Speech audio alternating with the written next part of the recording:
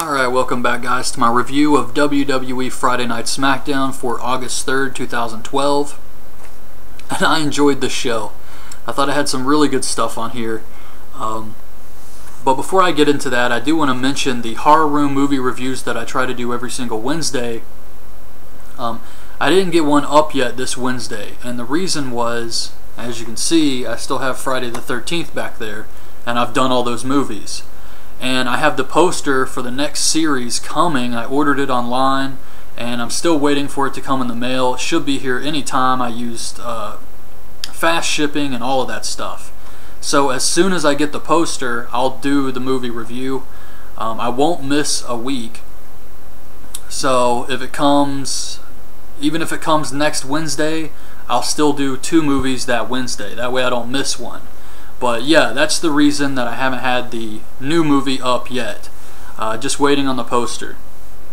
But on to SmackDown. Vince McMahon comes out and he says the new GM is Booker T. Now, this is bittersweet for me personally. It's great for Booker, and I think he's going to do a great job. He did a great job tonight. But this just means we're not going to hear him on commentary, and that really sucks.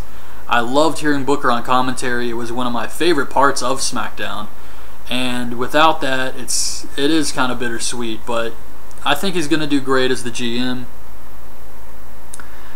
So Booker's talking about what he wants to do, and Del Rio comes out. He tries to suck up to Booker. He starts talking crap about Sheamus. Sheamus comes out, and Sheamus asks if Del Rio is really not going to compete until SummerSlam, and Sheamus says yes. And Booker says, "Oh no you not," or something like that. And I laughed my ass off at this, because there is a guy in the crowd who, he's kind of blurry, but you can totally make out what he's doing. And he's right behind Booker. You have to go back and watch this if you missed it. But as soon as Booker says that, he does this. And I was laughing my ass off at this. It was so good.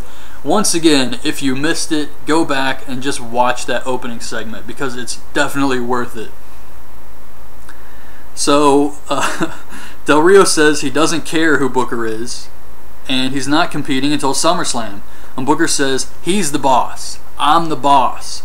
And Del Rio will compete tonight against Randy Orton. We knew that wouldn't last. As soon as Del Rio said that, I knew that wouldn't last. So he's wrestling Orton tonight. And Booker tells Sheamus his match starts right now against Lord Tensai. So we get Tensai versus Sheamus. And sometimes on SmackDown they do this thing where they have like little mini promos as the guys walking to the ring. And they did one for Lord Tensai. It was really bizarre. It's just a bunch of Japanese, Sheamus bro kick and Japanese. That's really all it was. But this was a great match. I really like this, and it was very stiff. Tensai's stomach starts bleeding. There's welts on both guys. Sheamus wins with a bro kick, but Tensai looks strong as hell, I thought.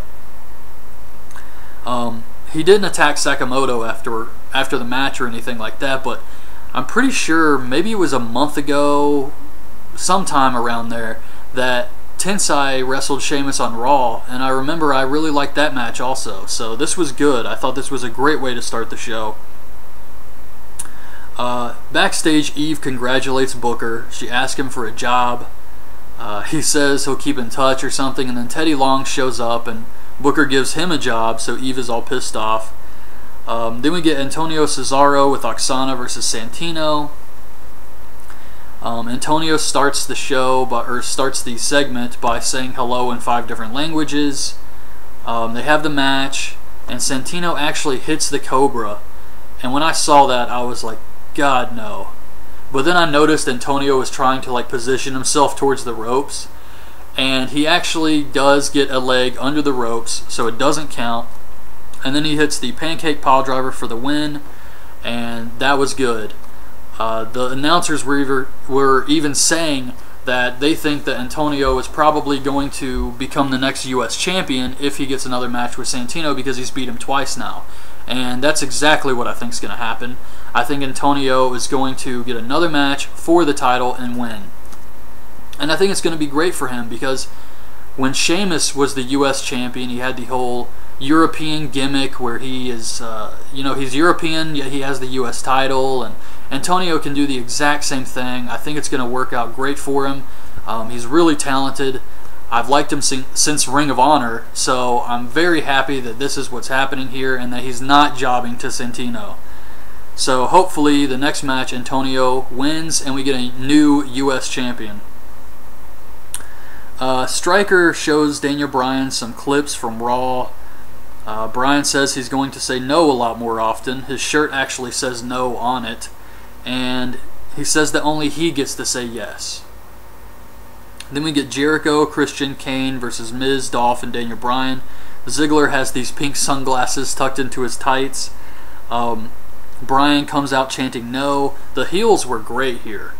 All three of these guys, their mannerisms, everything about them. I thought the heels, these three were awesome tonight. Jericho gets Bryan in the walls of Jericho, but Vicky distracts the ref. Dolph runs in with the case, gets a code breaker, and Daniel Bryan rolls up Jericho for the win. I thought this was pretty good too.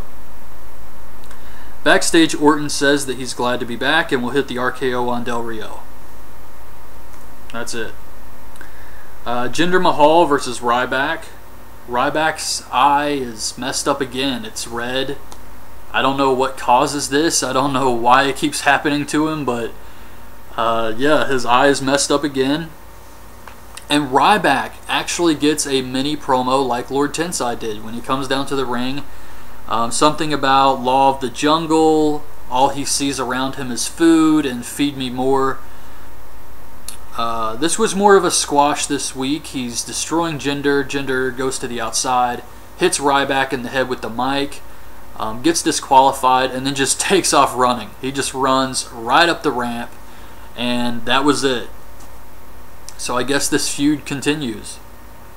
Backstage, the Primetime Players are mad that they don't have shirts at the merch table. We get R-Truth with Kofi versus Darren Young with Titus and AW. Titus hits a big boot on Kofi, and Darren wins after a gutbuster. These guys are definitely going to be the new tag team champions soon. I think it's, well, I wouldn't say it's overdue. I mean, it's just right now is the time. They need to put the belts on these guys. So backstage, Booker is talking to Layla, and Cody Rhodes comes up. Says it's good Booker can still find a purpose. Booker calls him a Sucka and puts him in a match against Sin Cara next week. And then we get the main event, Randy Orton versus Del Rio.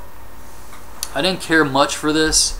Ricardo runs in and gets tossed out of the ring. The ref rings the bell.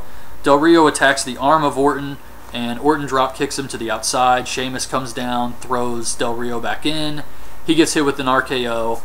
That was it, really. I mean, no one's really looking forward to Sheamus versus Del Rio anyway. But, you know, for SummerSlam, a big show, unless they decide to make it a three-way or something like that, not the best way to treat Del Rio going into this match, especially since he's already lost twice now. So they really should be booking him stronger if they want anyone to have a chance of believing that Del Rio has a chance here against Sheamus. But yeah, overall I thought SmackDown was pretty good tonight. Had some good matches, and I enjoyed it. I thought they did good stuff with the Primetime Players. Booking those guys, Cesaro beating Santino was good, and the tag matches were good, so not a lot to complain about here. I'm not a big Randy Orton fan, and the finish to that match didn't really do anything for me. So overall, I did enjoy the show, though. So that's it, guys. That's my review of this week's SmackDown. Leave your thoughts on this week's show in the comments below, and thanks for watching. Bye.